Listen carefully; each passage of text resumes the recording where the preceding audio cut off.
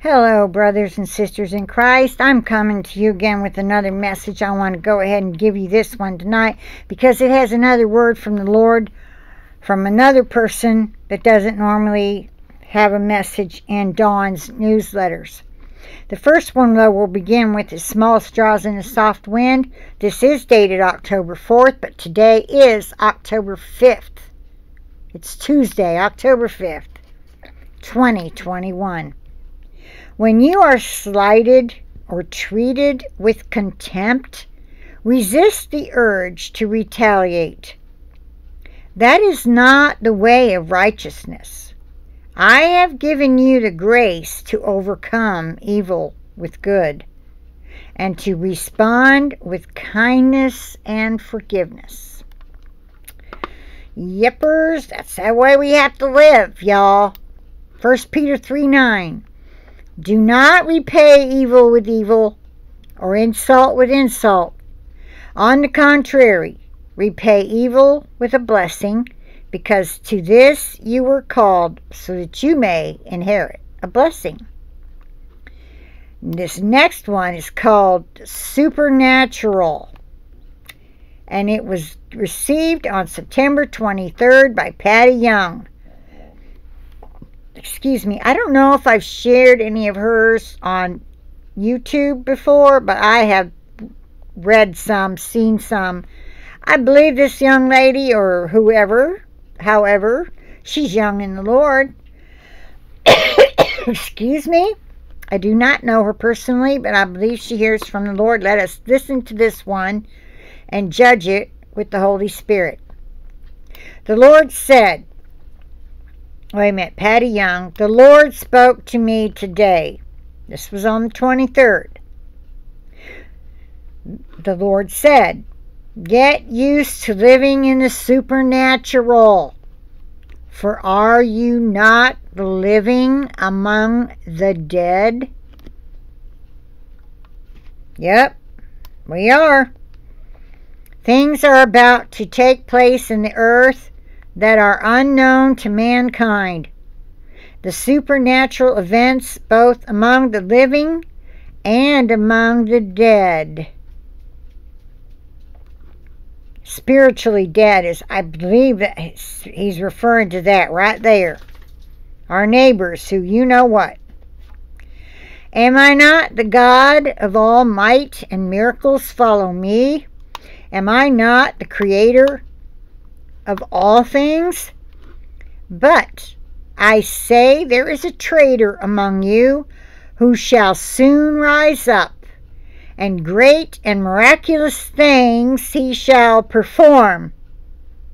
But these are not of me. That has to be the Antichrist, because it says he will do great marvelous things so as to fool people. A deception shall mirror my works among the people. Only those with an eyes to see. And do you think that's a typo? Our eye, our single eye, is the eye we need to see, and that is our pineal gland, brothers and sisters. And that is not New Age. That is the truth. Satan and his minions took what we know to be true now, this knowledge that the pineal gland is how we communicate with Father and Jesus, how the Holy Spirit gets a message from them to us, that we hear it, not audibly, but in our spirit. Okay, all right, Google Meet calls. Let me hurry up with this. A deception shall mirror my works among the people. Only those with an eye to see shall know that I am not in the midst of his deception. His works of his father, the evil one, who is a liar and prince of thieves. See, it's not Satan himself. It's the Antichrist. I say unto my people, come up higher, rise up into the heavenlies. For I shall impart unto you all of these things that are of my kingdom, that are not of your world. The blind shall see, the deaf shall hear, the lame shall walk, the afflicted shall be set free, the imprisoned no longer bound.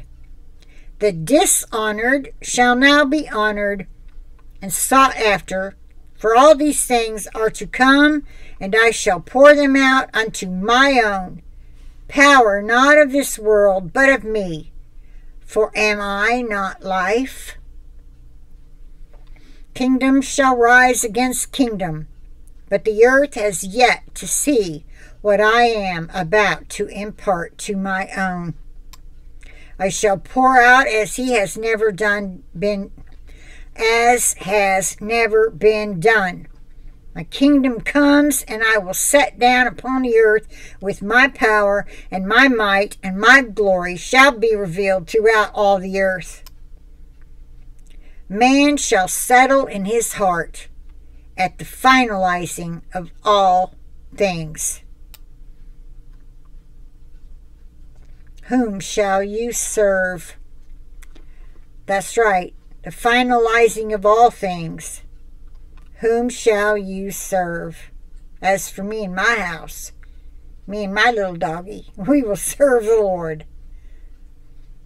October 4th, this was received.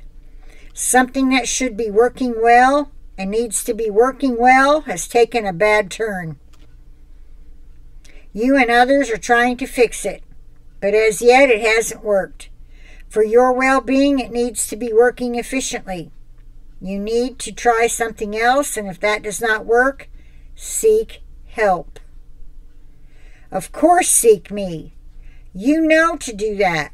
You also need to seek someone who really knows how to fix this problem. That's for somebody.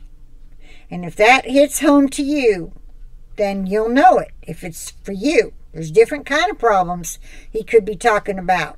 He could be talking to me about these cataracts that I've been trusting Jesus to let them dissolve off my eyes. As we prayed over them, and they said it's been done, it is finished. Just walk it out. Work out your faith, in other words. Just keep believing. They'll be healed. They'll be gone. And yet, each day I see less and less. Lord, I pray you will give me the attitude I need to have toward this, and that it be all in your hands and out of mine. You take control. If you want me healed, I say heal my eyes in Jesus' name, if it be Father's will. If it's okay with you for me to have cataract surgery, then let me know that too, Jesus. Please, I pray in your precious name. Because, folks, this is getting harder and harder. And I'm going to try to see if I can get a grant or some financial assistance for it. Isaiah 30:18 says in the NASB, therefore the Lord longs to be gracious to you, and therefore he waits on high to have compassion on you. For the Lord is a God of justice. How blessed are all those who long for him. I like that. That was given to Bev Robinson. See how a lot of these little ones they get are like a instruction more than a prophecy. You see that? Or maybe it's just an encouragement. The last one here, dated October 4th. Adversities come in every possible shape and fashion imaginable. What you do with those trials can make or break you. Some tests are brought across your path to test your tenacity.